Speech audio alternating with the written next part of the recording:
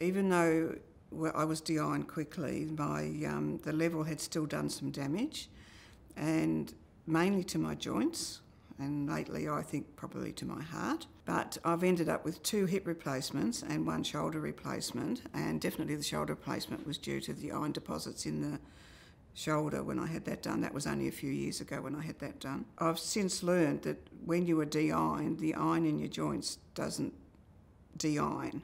It tends to stay there, so you've still got that level which is causing damage. It's really important to not ignore any symptoms that you may think could lead to you being diagnosed with haemochromatosis.